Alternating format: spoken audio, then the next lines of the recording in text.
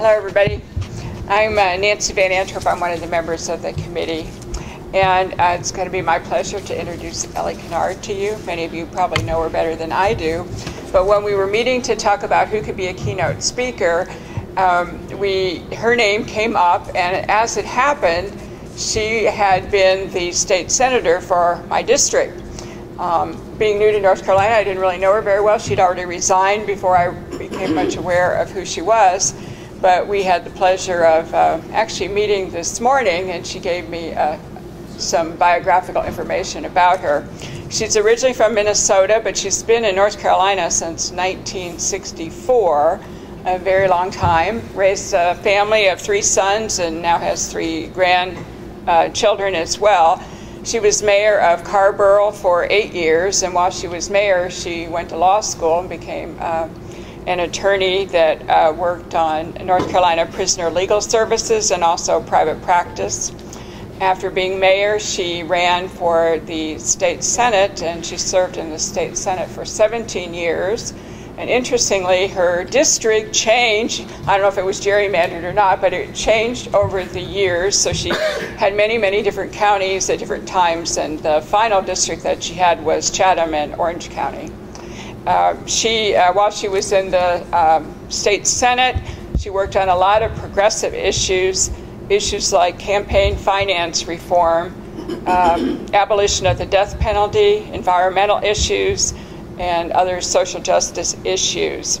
She has been recognized for her service by the North Carolina Council of Churches, I guess North Carolina Women's Attorneys Organization, Sierra Club, and People of Faith Against the Death Penalty.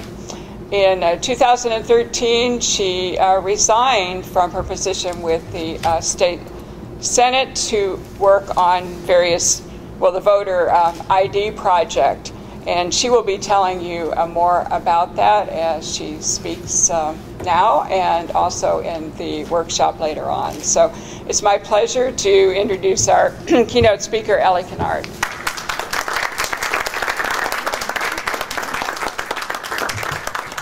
I moved a little closer because I'm 82 and I live in a retirement community, and I see that there are many people like me who probably could use being a little closer. So I'm being closer, and I can project because I was a politician for many, many years. So thank you very much for inviting me to join you on this very, very important topic.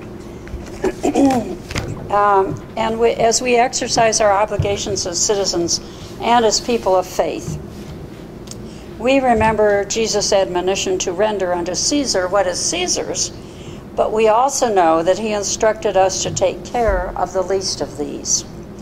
In our country and our society, too often the least of these has not been at the forefront of our actions, as we heard from our wonderful introduction and devotion. Our government is too often at the service of those with the most, not the least. I'm going to have a little bit of trouble here because it's pollen season, but we're going to make it through. So their lawmaking too often gives to the wealthy who do not need any help and skimp on help for those who desperately need it. Those at the top hire lobbyists to walk the halls of the legislature, as Ellen knows well, and of course are in the same network of influence outside the halls. And so things that happened this last term when I was in the legislature, to me, are a very disturbing indication that we have left service for the least of these and turned our back on those who need our help the most. I'm going to give you some examples. Now, I think probably everybody here is watching the Roosevelts, and we can see what government can do for the least of these. But I'm going to give you some examples of what happened that did not help the least of these, in fact, hurt them. Mobile homes and manufactured homes are the largest stock for housing for poor people. They raised the tax, the sales tax on mobile homes and manufactured homes by 300%. You heard me, 300%. They didn't do that for yachts or for airplanes. So what happened to the least of these when housing is a basic need? Small loans in these sort of storefront financial agencies that we see. Even louder? Okay. How's that? I'm a little closer. We should have filled the front rows. This is not church. I'll do that. So if you and I go to get a loan, we can go to any bank and we can get one for 6 or 7%. I don't know exactly how much that is. Those people who go for these small loans, $1,000 or $4,000, now pay 30% interest. 30%. And of course they're struggling already, and so if they fall back on their payments, they have to pay fees and penalties. They end up very often paying more than what they originally borrowed.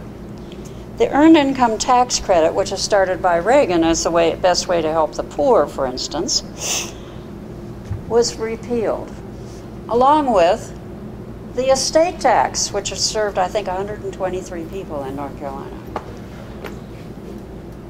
What are we doing for the least of the least?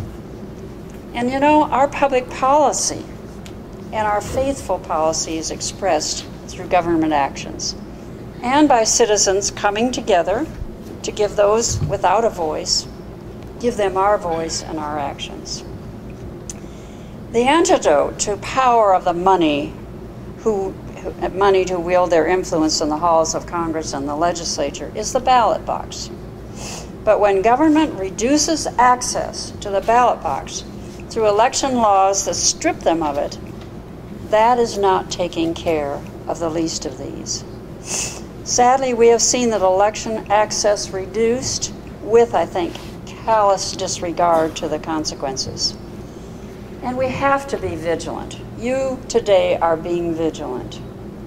Just this week, an ad that could be misleading, and I see Bob Hall has arrived, about voter ID was put onto the airways and only somewhat quickly corrected. And that ad said, I am Phil Berger, and I introduced and got passed a photo ID bill. Well, what he forgot to say was, you won't need it until 2016. How many people, as we're approaching closer and closer to the election, realize they don't have that ID and will simply stay away? So, what do? We have to get out there and inform people on the streets, in the libraries, in Walmart, everywhere.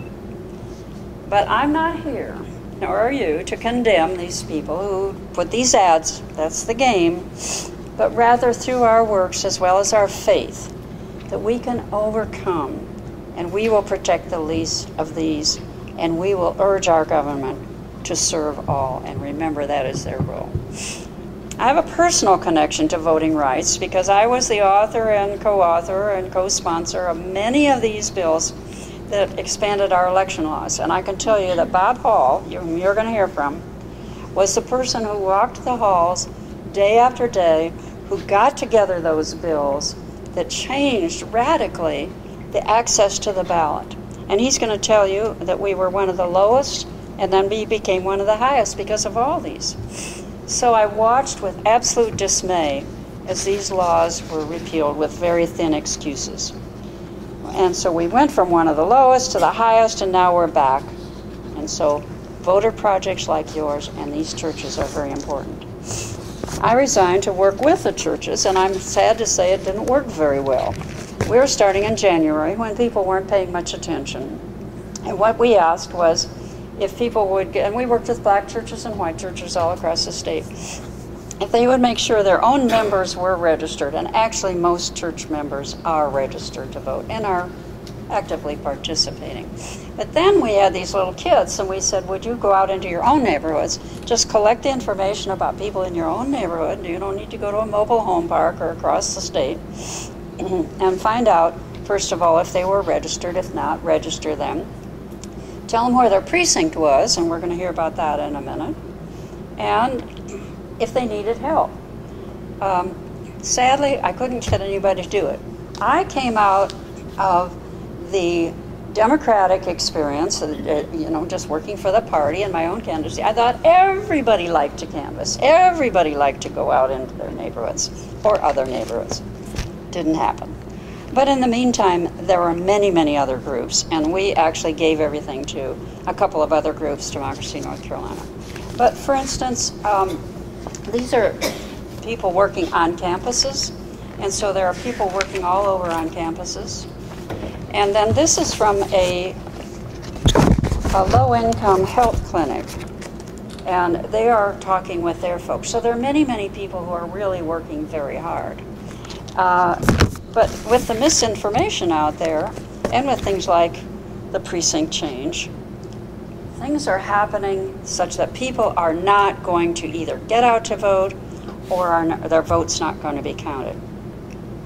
So many people like you are working to overcome these obstacles and make sure that people are registered to vote and get to the polls in the correct precinct on election day. Training in the new laws and what each of us can do to make that pledge come true will make a difference, and you're going to hear a lot of what Bob is doing.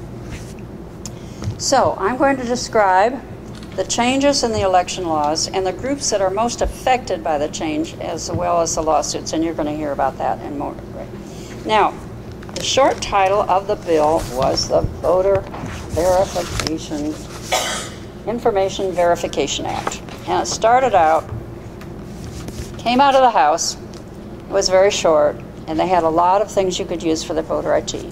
But in the meantime, the Senate held the bill up for a long, long time. And then the Supreme Court did not do any of us a favor. They gutted part of the Voter Rights Act, and so the Senate sprang into action. Now I'm here in a 501(c) nonpartisan capacity, but I'm just telling you some of the facts. So it went from 5 pages to 46 pages, and as you can see, all sorts of things. And I would go through this, and I would call the elections board, and I would call Bob, and I would say, what does this mean? What does this mean? When I first called the elections board, they said, frankly, they didn't know yet because they were still working on trying to figure it out. But what happened was really an attack on the access to the ballot here. So, on the floor, when I said, you want to talk about photo ID and making sure there's no fraud, that's fine, but what are all these other 40 pages for? And of course, that's what we know it was. So now I want to put this a little bit into context. The U.S. Supreme Court has allowed states to write their own voting and election laws.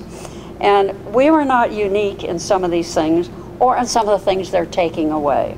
A lot of states have early voting, but a lot of them don't, but ours was the most generous. Some have straight party ticket voting and some don't. Some have same-day registration. So what happened will be part of the lawsuit, and you'll hear about that. But we were not that unique because of this right of the states to write everything.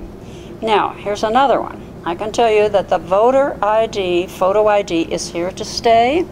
72%, and still that high, people approve of requiring a photo ID when you vote. So even if the legislature turned over this fall, which it's not going to, that probably would not be overturned. Now, there are interesting little wrinkles to this. In order to get social services such as food stamps and TANF, which is welfare, now they are required, and unemployment, I think, they're now required to have a photo ID. So a lot of those people that we've been very concerned over not getting a photo ID may have one, and that will help a good bit. So, what about these changes? And how do they affect each group? And you're going to hear throughout the day more about that. I think one of the saddest, although they're all sad, is that we used to have early registration for 16 and 17-year-olds in their high school classes. And they could pre-register so that at 18, they could just walk in the door and vote. And it was a wonderful system. It was a great civics lesson, a great lesson in citizenship. Why would they take that away when we want to teach our children to be responsible citizens and to participate in forming their own government? So that was gone in September of last year. Some people got right on it, went into the schools, and were able to register a lot of them. But you know, this is a big state. So in 2014, the big changes came. And they're up there, and they're also at just the sort of outline scale. First of all, no same-day registration. Now, you can still register at early voting, or you can change within your precinct on election day. I'll tell you who that really is going to affect, and most people don't think about this, but I'm from Chapel Hill with the university. That's really going to affect college and university students. You know, they're not paying attention, they've got a paper due, they've got an exam, they've got something to think about for Saturday night, and all of a sudden election day is, season is, and they have not registered to vote 30 days before. But in the past, they could go to early voting and register and vote at the same day. It was a huge opportunity for our students. Again, good citizenship, participation in government. How sad this is. And it did affect other groups too, some of it African Americans. But I think students are going to be the most affected. Now, no straight party ticket voting. Well, on the floor they said you really, really should know who you're voting for, have researched them, have done everything. Well, I'm not going to ask anybody to identify themselves. How many people know what the Council of Government is? My test is, yeah, we know some of you are very involved and very active and whatnot. It's the insurance commissioner, the treasurer, the agriculture commissioner, labor, all that sort of thing. Most people have no idea who they are. My test is go to Walmart's, ask the first 10 people you see, what is the Council of State, and then ask the next 10 to name one. The point is that we all are flooded with advertising from the president and from the Senate and Congress and somewhat of the legislature. But these folks do not have the money, and they don't spend the money that they have got on TV advertising. Some will come through the mail, but most people have no idea. So this is what we call down ballot drop-off. People just stop voting. Well, when you had a party designation, now the president's always been separated, but when you have a party designation, you could say, I have no idea who these people are, what they stand for, what they do even. But I do know that they believe in my goals and my values because they're the same party that I am. So if you put an X at the top of the ballot with a D or an R or an L, you knew that those people were going to represent what you wanted them to do when they got to the government. And we do know from as part of the lawsuits that African Americans in particular have been affected by this, and it has a disparate impact on their voting. Next biggie, early voting has been shortened by 1 week, and then we go back to the students. It was a great help, and a lot of the campuses across the state had early voting sites. Sadly, many of those are gone. But when you shorten it by 1 week, you cut out completely the souls to the polls, which the African American churches used heavily. After church service, they would get a bus and they would take everybody to the polls and they would vote. This is going to greatly reduce, we think, the African American vote, and that is part of the lawsuits because of the disparate impact on a protected class. A protected class in the law is those who have a disparate impact because of something that the government did, and gender, age, race, that sort of thing. Now, this is going to affect everybody. If you go to the wrong precinct on election day, your vote is not counted. It is thrown in the wastebasket. And I think, Bob, you just found how many? 470 people didn't have their votes counted. Again, this is African Americans they have found has a disparate statistical impact on them. So those changes, those are major changes, and they're going to greatly affect everybody there. Now there's some other things that will affect it, but not as great an impact as that. The parties have always had the opportunity to put 2 people in every precinct. Is it 2 people of each party or 1 of each party? 2, yeah. In each precinct to sort of watch what goes on and to challenge anybody they think is not registered or in the wrong precinct or whatever. Well, now they have got 10 more in each county who can go around, and we're afraid they're going to be harassment occurring in these situations. Now, this has been chaos from what I understand. The poll workers in 14 will ask people, and if you've been there, if you have a photo ID. And it's all over the map. We've sort of checked with what different people, and the reason is poll workers are volunteers. They're good citizens who volunteer there. But training is essential. And these changes in the law are such that they ask, some people said you had to sign something. I've heard even people say you had to have one. And some people just say, now, forget the 16 and whatnot. It's going to happen again in the fall. But remember, as all of you do, because you're informed people, but tell everybody, you don't need that photo ID until 2016. We're very worried that there's been so much hype about this that people will stay away because they think that they have to have that and they realize they haven't gotten that. But what we really have to remember is that it also could be affected in subtle ways. Long line, the person at the poll who's working the polls says, do you have a photo ID? The guy at the end of the line hears that and turns around and goes home because they don't have it. So we're very concerned that all of this is going to have a cumulative effect. Now, this is a sad one. We got public financing for the judicial candidates, appellate candidates, and for the council of state. Remember that crazy outfit that nobody knows about. And the reason we wanted that was that judges should not be out raising money from the very people whom they are going to hear their cases. So that was so important. And the same is true of the council of state. The treasurer in the past had to get money from the very people they were regulating. The insurance commissioner gets money from the insurance industry because they want to make sure that they, So that is a really bad one. Stand by your ad was repealed. Now we still have it in the federal courts, but that was a wonderful thing. Joe Blow could say, I'm running for this office and this other person is a scoundrel and I stand by this ad. No more, and you don't know unless you're a policy wonk and go look up who the people were who paid for the ad. You're not going to know. Unlimited spending between the campaigns without disclosure. And the individual contribution limit is now raised to $5,000. Now, absentee voting, very interesting. No photo ID is required for absentee voting. Interesting. We know across the United States where fraud occurred was in absentee voting. Now and it's a somewhat cumbersome process. You have to download, and that's the only place you can get it, unless you photocopy the application. And what you're doing when you mail it in is an application. And then they send you back the ballot. And then you have two witnesses, or one if it's notarized.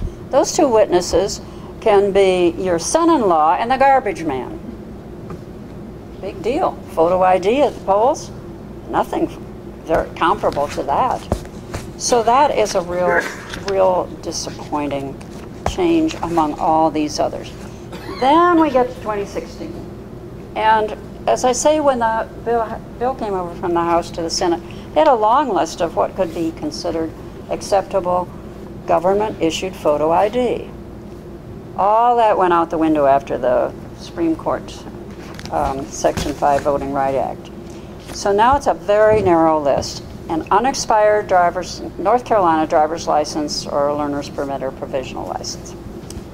Now, you can also get what's called a non-operator's license, and a lot of elderly people get these. And people who've been in prison and have completed their sentence. The homeless, a lot of these get these. And so they're going to need that.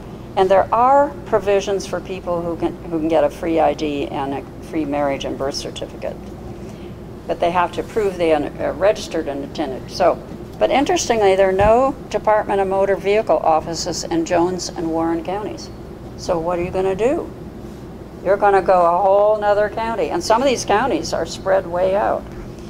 So you can have an unexpired passport. How many people living in mobile homes have an unexpired passport? Military, anything goes, no expiration date. Veterans, anything goes. And then here's an interesting one. Federally and state recognized tribal IDs if signed by an officer of the tribe. Isn't that an interesting thing? Now here's another real interesting wrinkle. If you are 70 years old, on your birthday, if you have a driver's license or one of these, you can use that to vote for life. Well, why would they make this wonderful exception for older people? Well, they didn't want the AARP down on them. They would have killed their bill. So these are things that are very important for people to understand. Now, an out-of-state license, again, I go back to my students, an out-of-state license is fine for the first time if you register to vote 90 days before the election. Now, how many people are going to figure that one out? You're going to hear more about the impact on voters. I've talked about them as I've gone along. But these are things that are cumulative. So we know that there is an impact on all of these areas and all of these people. And of course what we're going to have is we're going to have lawsuits that we'd hope there'd be an injunction so this wouldn't go into effect before this election, but that didn't happen. Now I'm going to talk a little bit about some interesting things. Some people, the parties, have figured out how to game the system. I told you about absentee ballots, didn't need any particular identification, just a couple of witnesses. Both parties have lists of donors, people who have given them money, and they have their address, and they can print them out on address labels. They get a stack of absentee ballots, and then have these little parties where they stick all their donors' names, and then they send them to their, and then those are mailed back to them, and they automatically have voted when they vote absentee. So they're gaming the system. Now, a couple of interesting facts. 500,000 more Democrats than Republicans voted in 12, but we lost due to the gerrymandering of the districts, which you're going to hear about in a few minutes. 800,000 women who voted in 2008, 800,000 in North Carolina, didn't vote in 12. And so we've had a lot of these organizations that are ad hoc sending letters to, they get those lists, and now of course we're into the 10, 12 and 14. But this is an off-year election, and that may happen again. 450,000 African Americans voted in 8 and didn't vote in 10. And something that I think is really, really interesting. 26% of voters are not affiliated with either party. And that's increasing every year as young people are not affiliating with a party.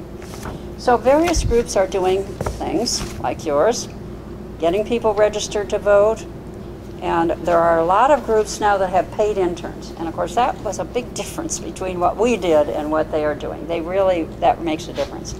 So now we have a lawsuit. They've been combined into one federal lawsuit, and the League of Women Voters, some of you may be league members, and the NAACP, and the third one is the Southern Coalition.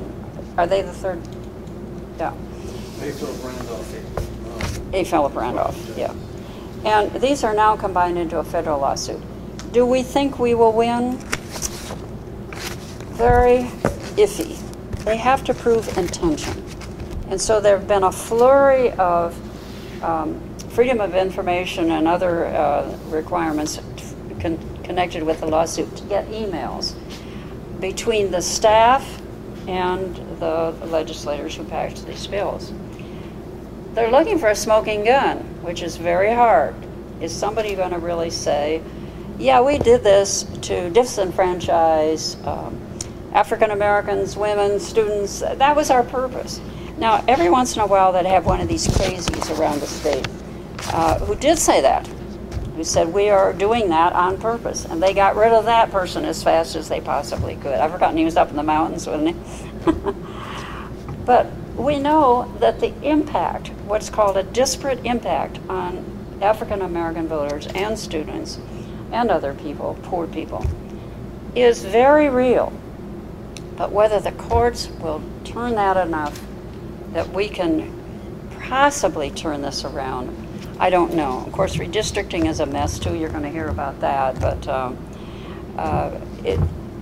it is a very sad 180-degree turn of what we were moving towards. We were the most progressive southeastern state. We were those who cared about the least of these, who wanted to increase the franchise. And it's very sad that we have gone this direction. But with you all working very hard, along with these other groups, Democracy North Carolina, and we've got a Durham, Ken, which in an Orange County, Credo is working on it, of all the people. There's a group in Raleigh, and we're hoping that around the state, obviously in the urban areas, people are very concerned and working hard. We worry about the rural areas. But we thank you because you're going to make a difference. And I hope that we have lots of registration forms here, and Bob has them. And Bob, you can see that, of course, I pass this out everywhere. These are all the rules, not just the highlights, everything. And so those are a great resource. So thank you very much. I'd be glad to answer questions, but I know that you're going to hear a lot of this in detail. Would you just, if you were going to give any instruction to poll watchers, you're just going to have a brief seminar, what would you tell this group of people who are willing to volunteer to be poll? Well, it depends on which side you're on. I would say one of the duties of a poll watcher is to make sure the others do not harass voters. We're worried about that, and Bob probably will talk more about that. We're worried about that. But otherwise, you could be a service. You could say to somebody, and you have to go to the judges. You can't just go up to a person and say, I don't think you're in the right precinct, or I don't think you say you are who you say you are. But you could go to the judges and say, I think this person is in the wrong precinct, which actually would be a very helpful move, because then what they could do is they say, yes, you are, and we'll check and find out, yes, you are in the wrong precinct, and here's your precinct, and it'd be best for you to go there, because, you know, they can give a provisional ballot, which they did in the past, and once they confirmed you were a registered voter, then they could count your ballot, not at that point, but later. Now, if you take a provisional ballot, it's thrown in the wastebasket. So you'd be doing a person a big favor to say, I think you're in the wrong precinct. I'm not sure how you could identify somebody who is wrongly, but those are the two things that I think you could do, and maybe Bob can tell you with that too. Yeah. Suppose you saw somebody harassing folks, what could you do about it? The judges, the precinct officials, they're the ones who would then question the person. And so we don't want citizens doing that, and they're not allowed to do that. They have to go to the officials, and they will do that. There is an 800 number, there's a helpline, a hotline, right, that everybody should know and help, you know, distribute to people. If you see a problem, or if people ask questions and you don't know the answer, you don't need to be an expert. You just get them to call the hotline. And it's at the bottom of that little card, 888-OUR-VOTE. And 866-OUR-VOTE also goes to the same number. So there'll be, I mean, we'll talk a little bit in the workshop about an organized poll monitoring project where people can get training and work in teams and go to precincts around the state. We did it in the primary, we can do it again in the fall. Yes. I'm Jay Gladio of Common Cause, and that's exactly correct. We do a lot of poll monitoring ourselves, and there's always a sign with the phone number to call. And if you see something, you don't need to be a policeman. No, and you should not. You should not. No, not at all. You go to the elections. Not cause a ruckus at all, but just call into the phone number, and they'll give you the right instructions. So that's exactly correct. Thank you. Yeah, and I believe are the elections board, have they decided that they will put signs up in every precinct that says no photo ID required until, I think the elections boards are doing that. Yes, they're supposed to. Yes. So that as you walk up to the polling place, it will say no photo ID required until 20, and I hope it's in big letters.